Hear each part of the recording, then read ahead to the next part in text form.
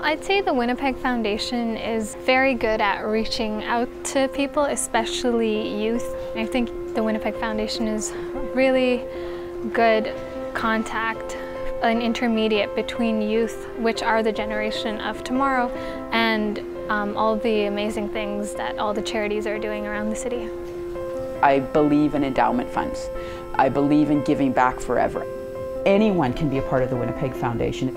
As an average citizen, it was hard to know how do I start a fund that needed a $20,000 or a $10,000 base. They were incredible in getting me to understand that as the average Joe, collectively, bringing a bunch of us together, we could do that.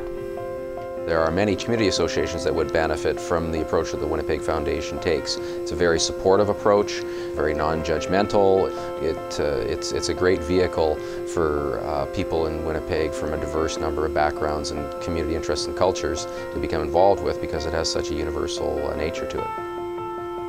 Both Pam and I think that the Winnipeg Foundation is one of the pillars of making Winnipeg a better place to live. It does something now to improve Winnipeg, and it's going to continue to do that forever.